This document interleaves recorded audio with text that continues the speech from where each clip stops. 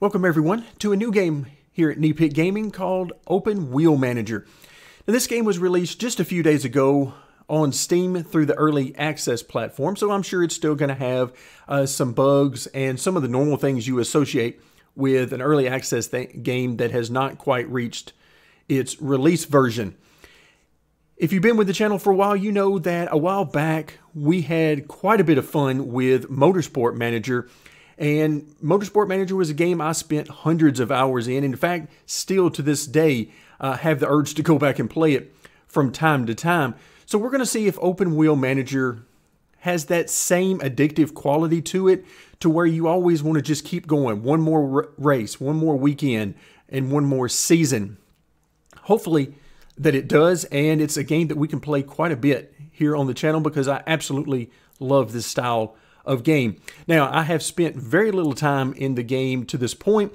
Basically, I downloaded the demo, which is available through Steam, and spent 10 or 15 minutes just seeing if it was something that I wanted to purchase and bring to the channel. And once I made that decision, I exited the game, and here we are. So one of the things I love doing here on the channel is learning these games along with you guys through the video. So I have not spent hours and hours playing around with this game. We're going to learn it together. Now you see we have a very minimalist main menu here. We have new game, load game, preferences, and then of course quit. If we take a look at the preferences, again, very minimalist. We have our choice of language, which we're going to be using English, and then do you want it in full screen? For our purposes, we'll be using full screen. And we do not have any games to load right now, no saves to come back to. The good part there is if you're getting into mods later on as the game develops, then that gives you the ability to have multiple saves and use different mods in each of your saves. So that could be a very good tool going forward. And as soon as we click on new game, we are met with a mod screen. So we can select our mods. The example mod, I believe, is a Formula 1 mod. We're not going to be using it today. We're going to be using the default database, but keep in mind, my understanding is most everything we're going to see, from the list of teams to the tracks to the schedule and so on, are all moddable through the game. And again, we'll see how that develops over the course of the game's development and as we approach the release version. So we're not going to choose any mods. Instead, we're going to use the default database, and we're met with a list of teams. And to the right, you can see each of the team and where they are in the different categories. So we'll have some with very strong cars and maybe some weaker infrastructure or drivers, and some vice versa. Better infrastructure, but not necessarily a good car. So right now, let's see, I'm going to look for one of the weaker teams. Okay, so Pinardi Racing looks like they're going to be one of the weaker teams. And, oh, okay, Omega GP, yes, very weak in most of the categories except for the drivers. So we'll choose them. We'll go with Omega GP. We'll click on Continue, and we're met with what will be the screen, our main screen, that we'll spend quite a bit of time at, I'm sure, during the course of the game. All right, so let's take a look at what we've got. We've got our team logo in the top left-hand corner. We've got free staff. We've got 30 and 30. I believe this is going to be designers and engineers, probably something along those lines. We've got our amount of money, which is, looks like 124 million, I'm guessing is what that stands for. And then we've got, looks like our settings here on the side. We've already seen preferences. There's not a whole lot there. We can go back to the main menu or create a save or quit. Okay, so very basic options there. And then down the left-hand side, we've got our office screen. Looks like we can't click there, okay? We can go to our news. And as we are at the very beginning, at the bottom of the screen, you'll see the apparently the week that we're on of the season. Okay, so we got a couple of retirement announcements there here at the very beginning of the game. If we go to championship, we have, okay, our list of drivers. And here you can see a couple of our drivers. And then our calendar, which is extremely important. Now, these first few weeks, looks like week 7, so we got time to do some work, probably some product development, I would guess, before we get going. So week 7, this appears to be a test session, And so this gear icon is probably means test session on each of these, if I'm guessing. Yes. Okay, so each of these are a test session before we get to Brazil in week 14 to start the season. Okay, I'm also noticing as we go through the weeks, we have tire wear, fuel consumption, overtaking stats, and then the rain possibility at each of the tracks. Okay, and then of course our important parts. So again, a lot of similarities here to Motorsport Manager. Some things that will certainly strike you as different, and we'll just have to see how this goes. But for right now, they're certainly giving us some information about the track, about the weather, and so on. So it looks like we got 3 test sessions coming up. We know we have the weakest car on the grid, so we'll have to see if we can get some things done before we get to week number 1 in Brazil, if we're able to make it that far in today's video. As always here on the channel, if this is a video that you guys are supporting and really enjoying, then we'll keep going with the series. Otherwise, it'll be something I will play offline and maybe periodically come back to.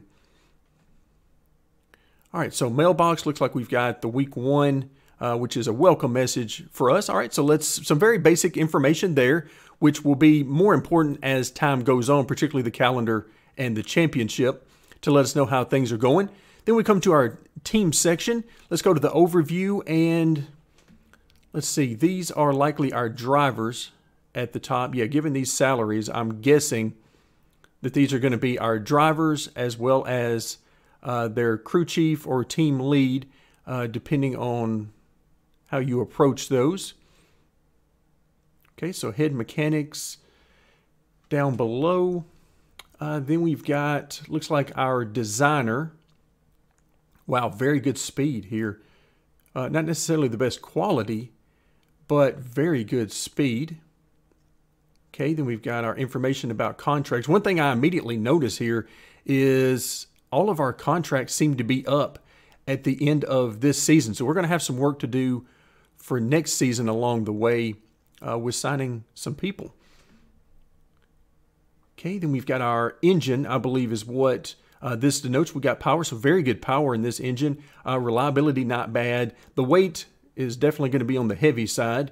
And then you can see our amount of money. We'll have to get a grasp on how much money we're going to need to spend, so what our budget can be along the way. Then we've got, let's see, our staff levels. Engineer 3, I would assume that the higher the number, the better. We've got salary budgets. Again, not sure how that's going to affect things as we go. We've got an upgrade button, which looks like it's going to add some additional levels and staff along the way, as well as how much time that's going to take. So we've got engineers, commercial, design, and mechanics. Looks like we've got some pretty good mechanics here. We've certainly got several staff. Okay, so we'll have to see how all this works together along the way. And again, we've got 124 million, it appears, to get started. If we take a look at next season, yes, this is where we have no contracts for next season. Not sure about the engine. It doesn't really give us the ability to search for a new engine there, so maybe we're sort of stuck with our engine supplier. I'm not sure how that works. Again, we'll have to find out. And then finally, in the bottom right-hand corner of this section is our sponsors. How many sponsors? Look like we got several sponsors here, and for a lengthy term of races. I would imagine this will get us through maybe close to 2 seasons, given the number of races. We'll have to count the number of races on the calendar, but yeah, this should easily get us through 1 season, if not multiple seasons, just depending on the number of races. So let's go take a look at the calendar real quick. So if we start at Brazil, we've got 1, 2, 3, 4, 5, 6, 7, 8, 9, 10, 11, 12, 13, 14, 15, and 16. So yes, week 43 is race number 16. So it does look like we have, okay, there's one sponsor that will be up at the end of the year, but otherwise we're going to be into our 2nd season on most of these sponsors. Okay, looks like we've got the ability to search. There is a driver's list here, and which gives us the ability to change the order around, as well as do some work with the different age ranges, along with all of the different ranges for the different abilities, speed, experience, concentration, and so on. Okay, so very nice there. They've even got purple on some of the higher levels to make it easy to find out. We'll go ahead and reset everything there. Okay, so very, very nice there. Let's see what happens if we click on someone. Okay, we've got energy, morale, of course, age and nationality, and then all of their various stats. So, okay, so some very nice information available to us. I would imagine the staff is going to be similar. As we try to click on somebody, no, we cannot click on anyone except, looks like for a few of these. Okay, I assume these are the ones that show contract offer. Okay, we're going to go ahead and decline that. But these are the ones I assume that have interest in working for our team. Just go out on a limb here and assume that's what that is. Okay, and so we've got chief designers there, race engineers. Interesting. Okay, so we'll move on to engines. Let's see, which engine are we using? Marcolini, okay, it looks like the one we have, which is right here. Let's see how that stacks up just at the very beginning. We already know we have great power. Reliability, not so much. But we do have great power, and our weight doesn't stack up well. So let's see. We can get very good weight, but terrible power. Okay, this is actually very nice. Pearson engines, good power, better reliability based on what we currently have. And then the weight is also very good, which of course weight is always crucial in racing. So a lot of potential decisions to be made there. Right now I can't really click on anything. Let's see what we have for a help menu. We've got 3 parameters for each engine. The level of power directly affects the speed. Okay, that makes sense. Reliability, more the better. The unreliable engine is the only reason of car breakdown. Okay, it says until, and then it stops there. So does that mean we're not going to have to worry about the reliability of other parts and pieces on the car? Interesting. Then we've got weight. The high weight can significantly reduce the level of engine power. Okay, that's a bit odd. The engine manufacturers will present this novelty occasionally, improving one or other parameters. Okay, so these engines can change from year to year, so there's going to be some randomness to it. That's actually not bad at all. So I think we get the idea of what they're trying to tell us here. It appears as though, almost as though English is not the native language of the developers here, like this might have been translated to an extent. So obviously we want higher power, higher reliability, and lower weight. So that's ultimately what we want, but it seems like we don't have too terrible of an engine. There are certainly some that could be better, which you see here. You know, Zondex is a very reliable engine, very good weight, and pretty good power along the way as well. So some good options there. Let's move into our car, and we'll look at projects available. All right, so this is going back to Motorsport Manager. It looks like you have development over the course of a year, and you notice that everything is 2019-1. So these are our starting components on the car. We've got front and rear wings, underbody, cooling, side pods, suspension, brakes, steering, gearbox, and then finally electronics. And of course, right now, all of our components are pretty low on their performance. So that's to be expected. We knew that coming in. So we have the ability to start up a new project. It looks like we've got free staff, 39 staff. So that's where we would get back into upgrading some of these, I would guess, designers. Okay, we got 39 designers. Is that what we're showing here? Yes, 39. So, okay, so as we start to upgrade that, we can have more staff available. Just for fun, let's go ahead and put one of these into development. Let's start with suspension. And looks like we've got slots for 50 staff total, and we have 39. So, okay, so it's going to go a little bit slower than it possibly could. But again, that's all up to us and how much money we're going to spend on developing our car versus how much money we spend on other things such as our drivers. All right, so we'll go ahead and let's do front and rear wing. So we'll have these three pieces to get started on. Of course, we only have enough staff to work on the suspension for now. All right, let's come back under development. And so under development, you see any parts and pieces that we've already worked on and completed through our development phase, our project phase. So for right now, we have two front wings. Both of these are 2019-1, indicating this is our first iteration of the season. All right, so along the way, it looks like what we're going to be doing is we'll line up some projects here. So for instance, as soon as suspension is done, it'll be 2019-2. Again, letting us know that it is the second iteration of this particular season. So as soon as it's done, it should pop up over here as available. So whenever we do a new part, then we would be able to select that, I would imagine. So that's my guess on how this is going to go along the way. And then we go to car setup. And this, again, looks very familiar to what we saw in Motorsport Manager, where we can choose which car gets which parts. And of course, at the beginning of the season, everything is our first iteration, so nothing really to choose there. One thing I do notice is our condition is 100 out of 100 on all of these parts. So we'll see how different races affect these parts, but we're starting out from maximum condition. All right, and then finally we come to our finances. So right now, of course, we don't have anything in the way of revenue or cost.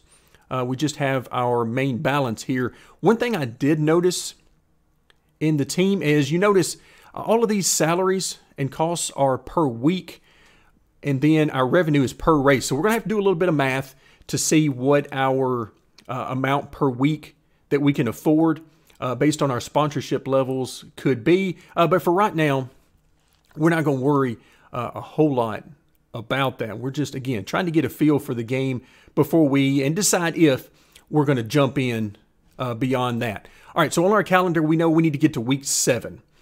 And so for that, we're going to see how much we can actually get done as far as our projects before then. So let's go ahead and continue to week 2. And let's see, how do we do on our project? Oh, wow, 43 out of 50. So we almost got done. In fact, my guess would be, had we had a full 50 staff to put on this, that we could have gotten this done in 1 week. So very nice. So we'll go ahead and continue another week. And there we go. So a project has already been completed. There you see our second iteration of suspension. So let's go ahead and queue that up in development. That should be here under new parts. And sure enough, there we go. So let's take a quick look at what kind of improvements we made. Looks like we made +8 on quality and +9 reliability, 9 on weight. I assume the higher the number, the better on weight, indicating that it weighs less. And then our points at 97. Not sure what that actually means, unless that's maybe starting reliability. I'm not sure. But looks like we've got 0 of 97. And once again, we have 39 staff to put on there. So we've got our first part queued up for development. And all right, so let's keep going to the next week, week 4. And you can see here, we've got updates periodically through here. Let's see if there's anything in our mailbox. Yeah, looks like that's the same thing from our mailbox. So let's come back under projects. Looks like we're almost done with our second project. So now we have an idea of the time frame of these. Okay, but it's going to take longer for sure in the development phase right now. Let's take a look at our tooltip, see what we have. To produce the parts you need to develop a project from them first. Okay, for usability, the last developed projects are displayed in down screen block. Okay, so that would be at the bottom. Again, I think English, all of this has been translated, so we'll try to figure it out as we go along. Each part requires a different number of development points. Okay, that's good to know. So 97 won't necessarily be for all of the parts. Depends on the optimization skill of your designer. Okay, good. Notice money will have been writing off during the production of the first part. Okay, so apparently there's some amount of cost related to this. I'm assuming that's beyond the budgetary settings that we're using. I'm not sure. We'll have, again, that's one of those things that time will tell. All right, so let's come back to projects. We still are fine there in our queue. Okay, looks like we've got some options here at the bottom, just letting us know our last 5 projects, which could be helpful, keep you from having to flip back and forth on the screens. Okay, so we're up to week 5, and I believe 7 is what we're looking for. Yes, test at Monaco there. All right, so we're now ready for our rear wing, which means that we're ready to queue up another development. Still not quite done with our suspension, but let's go ahead and queue up a front wing now that we had our second iteration. And again, we'll take a quick look here. So it looks like +5, +9, 8. Okay, and still, we don't know what the points are here. But we're going to go ahead and queue that up. And you can see it's going to take actually a bit more for the front wing than it's going to take for the suspension. All right, so that's definitely giving us an incentive to upgrade our team here. So we've got currently design 39 and engineer 39 as far as the staff goes. So upgrades are certainly in order there. All right, let's go ahead and move forward. I do like that they show the events at the bottom of the screen. So very nice. So far, so good. We're going to keep things going. Let's go ahead and we'll just go down the list here for a little while. That'll queue up a few different things. And let's see, are we quite ready? Not quite ready for the rear wing. Okay, so development, you can see that we are done with our suspension. So there's our second iteration, and it comes out at 100 condition. So again, there's something that's different from the way Motorsport Manager went about things with the durability aspect. All right, let's move forward. I'm interested to get to this test session. All right, so let's see what this is going to do. So we've got our first test session. Before we do that, let's go and make sure we've got our queue ready to go. And it looks like we should be able to queue up a rear wing now. Okay, good. Let's come in under car setup, and we should have an additional suspension component. So we're just going to give it to driver number 1 here. So we'll take care of that, and it should be the only the new part that we have right now. So let's go ahead and click continue and see what we get from our test session. And okay, so we didn't get to select anything there. We just got a result. So our points, we didn't do very well. We indeed came in last. Although, looks like in speed we weren't quite at the very bottom of the grid, 15th and 16th. So, okay, not sure what to make of that real quick. Again, it was not a points paying event, just a test session, but still, that is something to keep an eye on. Okay, so everything on our projects is moving right along. And let's see, on our development, are we done with the underbody? Apparently we are. So let's go ahead and queue that up. I do like that we can queue these things up in advance because somewhere along the way, as we continue to upgrade our staff, we should be able to work on multiple of these at one time. At least I'm hoping. All right, let's come back to our setup. Let's see, do we not have? Okay, we're not quite done there. All right, so test session number 2. Nothing really to change on the car setup at this point because we're still waiting for that second part to be developed.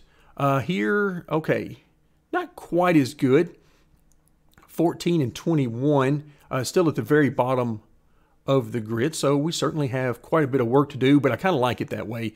It just makes things more fun. You can see we got quite a bit of news here. And well, I thought we did. So nothing for 8 or 9. All right, looks like we've got some contracts being signed for next season. So if we start doing a regular playthrough, we're going to have to get started on our team members for the next season, because it looks like that is certainly something that the AI is doing quite a bit of. All right, so development looks like we are done with part number 2, which is our front wing. So we're going to go ahead and once again give that to driver number 1. And so now we'll let it work on the rear wing. So it certainly looks like we could use some more development staff. That's for sure. All right, so now we've got one more test session in the US, and you can see our driver number 1, Vincenzo, he's moved up a little bit. He's moved up to 11th, and then we're 16th. So we're certainly better off here at the US GP as opposed to the first 2 tests. But so that got us out of last, and we'll take all the help we can get. All right, so now it looks like we've got a few weeks to go before we get to the first weekend in Brazil, and that is something I really want to get to. So let's go ahead and get the queue going. All right, let's see. We've gotten all the way down through suspension. So let's go ahead and queue up, just to keep things simple right now. We'll go ahead and queue these up. In an actual playthrough, we want to pay much more attention to these important parts and just sort of get an idea for what those are and what we might want to focus on in the near term on our projects and development. All right, so it looks like development, still working on that rear wing. Okay, and of course, at any time we want to, we could always queue up and go right into iteration number 3 and 4 and so on. Don't necessarily have to go in order or do all of the parts of the car. Certainly don't have to do that, and it's something we probably would not do in an actual playthrough. So let's look. Development, rear wing should be done this next time. Okay, it is indeed. All right, so once again, driver number 1 is going to get the brand new parts, because we're only making one of each of these parts for right now. Okay, let's develop a new underbody. Oh, we're already doing that. So let's do cooling, side pods, just so we can get some things in the pipeline here. Sort of see how that works. So we got 2 side pods, cooling and underbody, so we could get rid of one of the side pods if we wanted to. And brakes, there we go. All right, so it looks like our projects are certainly going to be done at a much quicker rate than our development. But again, that's perfectly fine. All right, so we've got, it looks like our brand new parts are all set for right now, and I'm not sure that we're going to get a new part for the underbody before that first race weekend. So let's go ahead and keep an eye on it just in case. All right, there we go. We are ready for Brazil. And nope, not quite going to get there. We'll take one quick look at the car setup, and then we'll get ready for our first race. So it looks like we've got the best component we can on car number 1 all the way around. Again, everything is at 100 on condition. All right, that's all I see that we can do here on this screen. Let's click continue. And all right, so we've got race setup. Qualification result. Okay, so we couldn't do anything, no practice, no qualifying. We just had to take what we had. So we come out 11 and 14 on the grid. Very nice, considering there's 24 cars total on the grid. So we'll certainly take that. Let's do our race setup. And let's see what we want to do. So we've got 60 laps. And let's see what we got. So normal tire wear, normal fuel consumption. Overtaking should be easy if we have the speed to do it. And wow, a lot of information here. The 21 laps, 29, 37. So it looks like there's not a whole lot here. So how about let's split up the strategy here just to see how things go. We're going to go the soft tires on car number 1, medium on 2. So we're going to be cutting it close on the tire life. We're going to do a 2-stop strategy. It looks like you have at least 1 stop that you're going to have to deal with. So let's go ahead and do... That is not what I intended. Okay, let's do enough fuel. Let's go 22. And here we're going to go... I guess there's really no reason to try to go...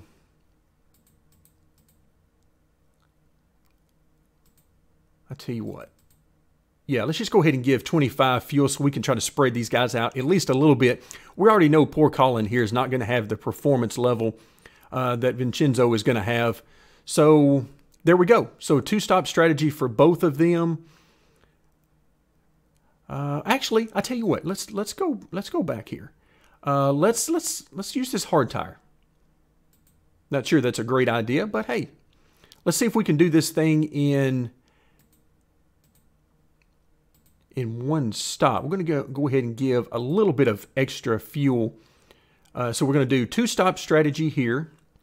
So we'll stop on around lap 20 and then around lap 40 or so, and then we'll stop somewhere around halfway point of the race here. All right, I think that's a good idea to split these strategies up. Let's head to the race.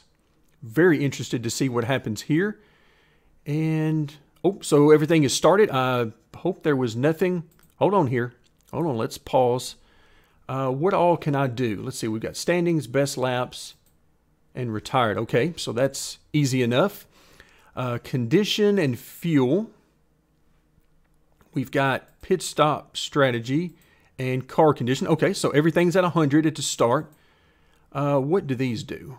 Stay out, save tire, push, let him pass, and try to overtake. All right, so very interesting. Okay.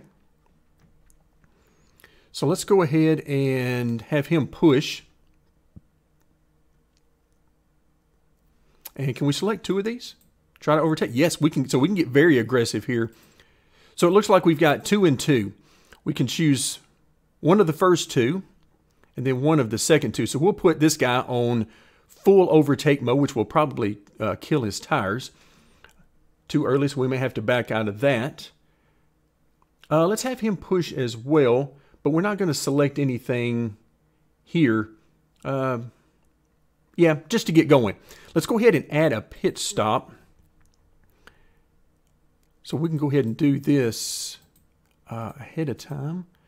So we're going to say lap 21. Yeah, we should be able to do that. Okay, and we'll continue with the soft tires, assuming no rain, of course. I don't see any rain tires available, so that might be an automatic selection. All right, hold on here. Hold on. Game wants to get started for me. I'm trying to set up some pit stops here. All right, so lap 41, and again, we'll give a little extra fuel. And we will put on the... Oh, we only have 2 sets of the soft tires. Okay, so, well, that changes things. So we'll have to go to the medium tire on that second pit stop.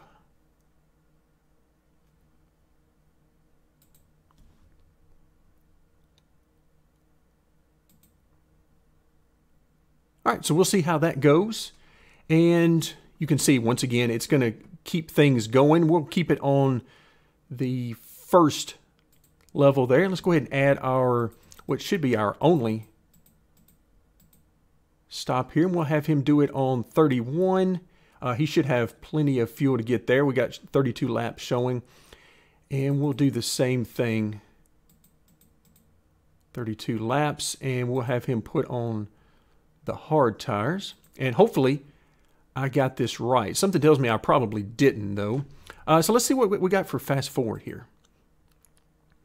Okay, so that certainly speeds things up a little bit, but not a ton. I mean, you can see it's still fairly slow, and laps are going to take quite a while, even at this pace.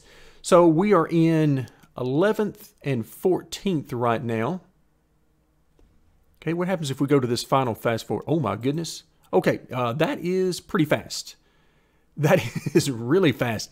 I would really like to have some additional options here. That is way too fast. That's basically if you want to set up your pit stops at the very beginning and then after that come in and fast forward through the entire race and just leave everything the same. Okay, that is an interesting choice of fast forward speeds. All right, so we're on lap 8. Wow, 11. These laps are flying by.